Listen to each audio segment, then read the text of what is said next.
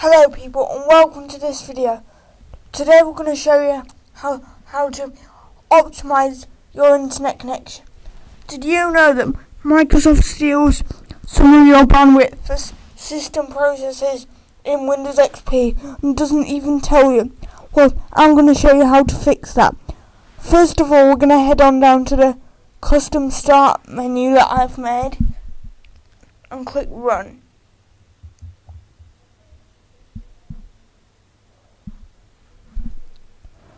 We're then going to want to type in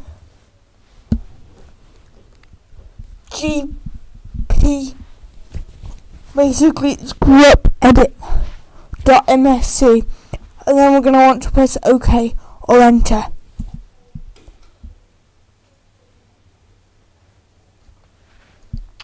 And then this will bring up the group policy manager.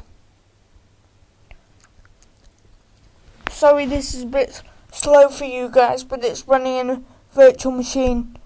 Virtual machines aren't normally this slow, but I've got a lot of applications running, and the screen recorded takes up quite a lot of CPU, so that's probably why. Here we have group policy, and what you're going to want to do is click the X next to the where it says administrative templates.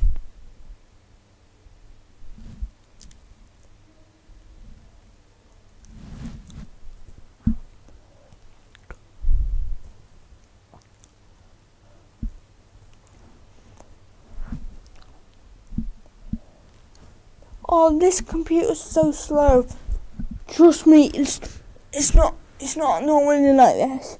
You've seen the screencast that I've done, but I really don't know why it's so slow today, and it's really annoying me.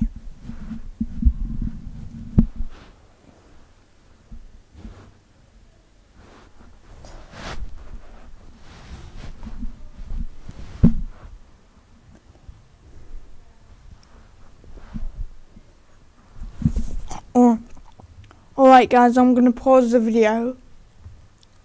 Alright, now we're back. I can't believe it was that slow there. I actually had to pause the video to wait for it just to expand the folder, but there we go. That's virtual machines for you.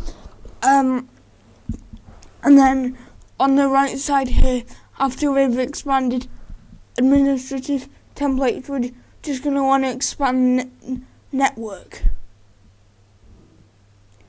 And then we'll get this, and then we'll just want to click QoS Package Scheduler. If you didn't know, QoS stands for Quality of Service. We're just going to click Packet Scheduler.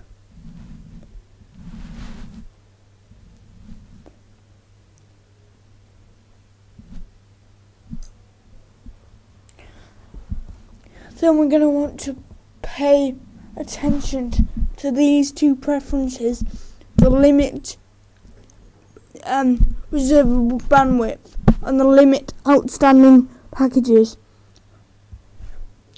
First of all, we're going to change the limit reservable bandwidth. Just double click it, and yours will be set to not configured there, but you need to set it to disabled. I have mine optimized for performance.